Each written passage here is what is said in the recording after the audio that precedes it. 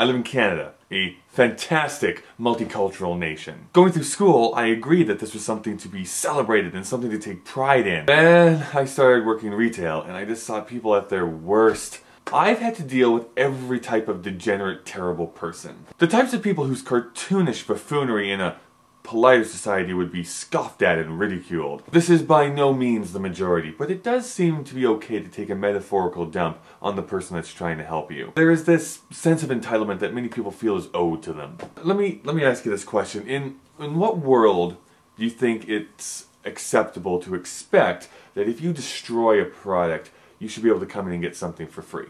So if I go and buy a Kia, because let's face it, I work retail, I can't afford anything else.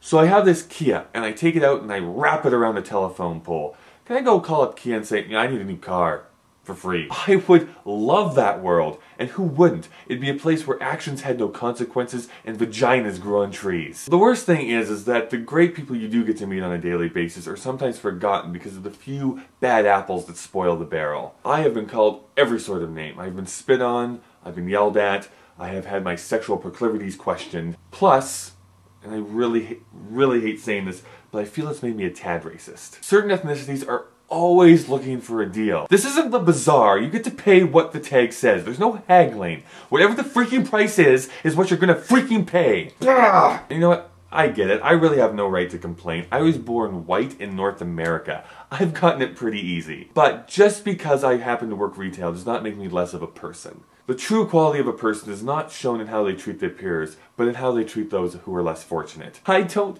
care how much money you make, what kind of car you drive, or how long it took you to drive to the mall. But, I mean, if you want to hold hands and believe our own hype, maybe that'd just be a whole lot easier. That way, I won't have to get so mad I want to punch a baby in the face.